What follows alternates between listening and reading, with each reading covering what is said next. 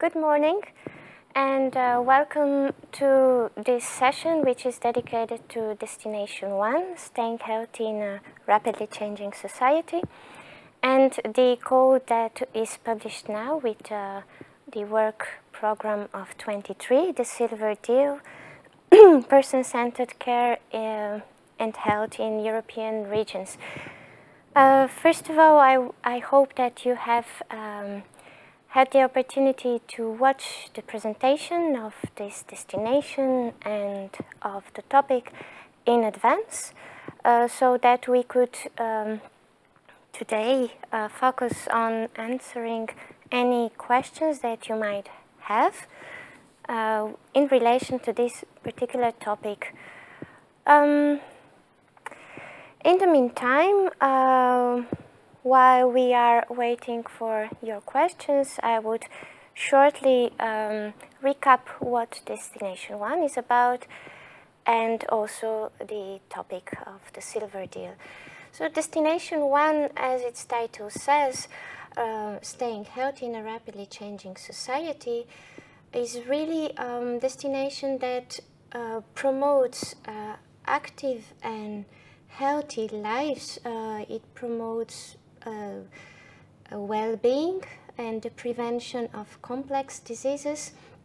It also looks at the adoption of new innovative digitally enabled solutions to sustain healthy lives, well-being, whether physical or mental health. This destination also focuses on empowering citizens to look after themselves, to manage their health, and also to trust technologies through also health literacy and better health skills.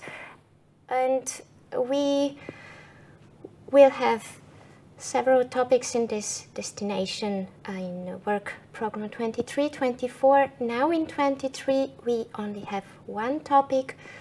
As I said, this is the Silver Deal, person-centered health and care in European regions.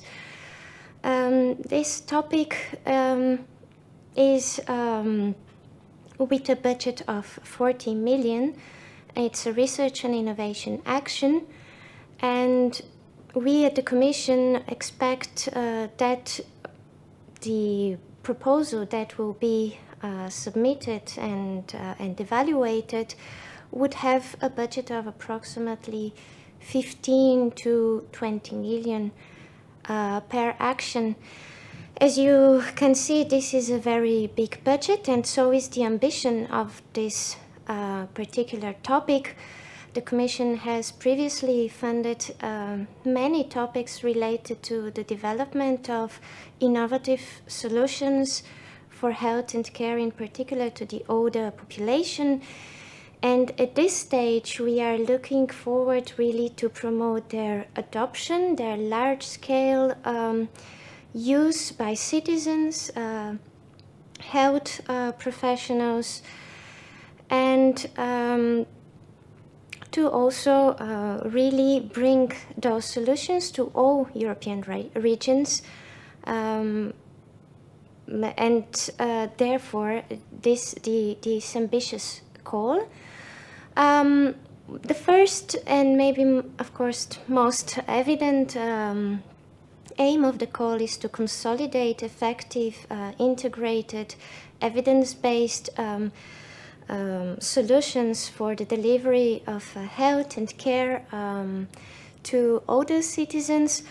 It also consequently looks at the improvement and better equipment of primary care and community-based care, so that they could tackle better the development of non-communicable diseases or complex diseases and multimorbidities.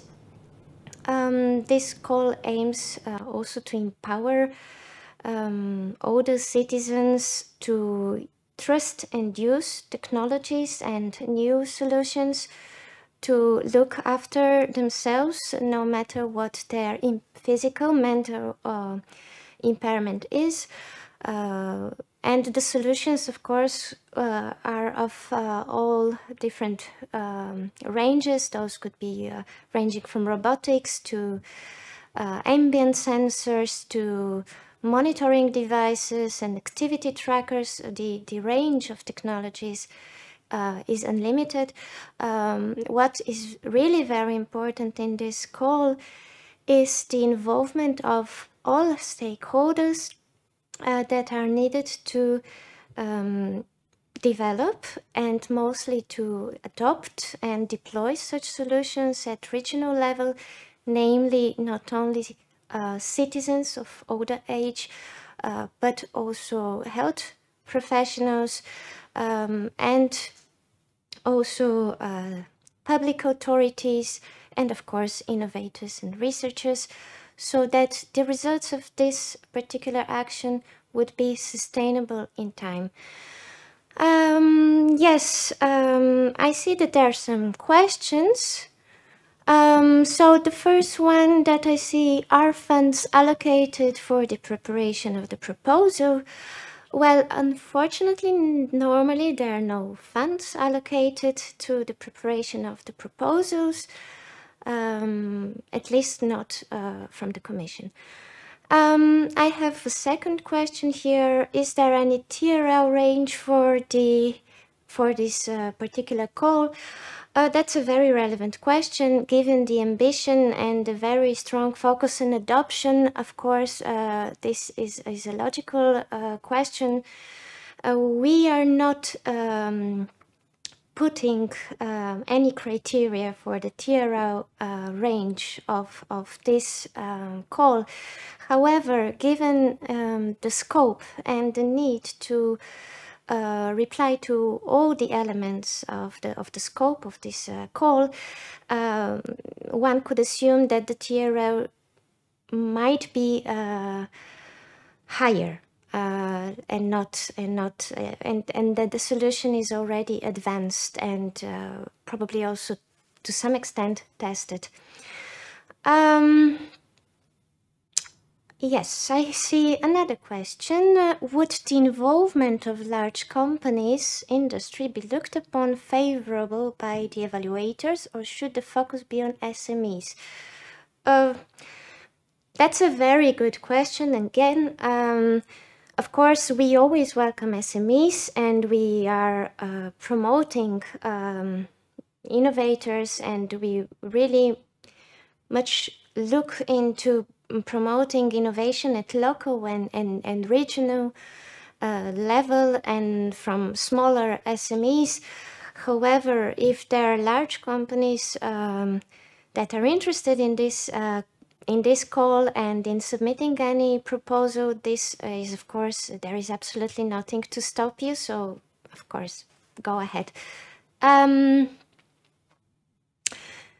And a last question now that I see, is the development of new technological solutions wearables in the scope, or is it more about the deployment of the existing technological and digital solutions? Very good question. The scope is really more on the deployment, where there is a research component, because it is indeed a research and innovation action. It is more on the create and evidence-based health and care delivery pathways and models. So how to make sure that those different solutions would be adopted, whether by citizens or by health professionals.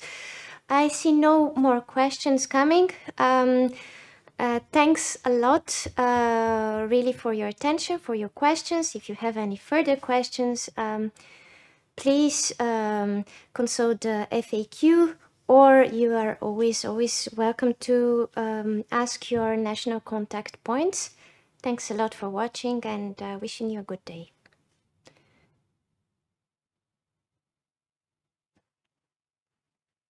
No, probably not.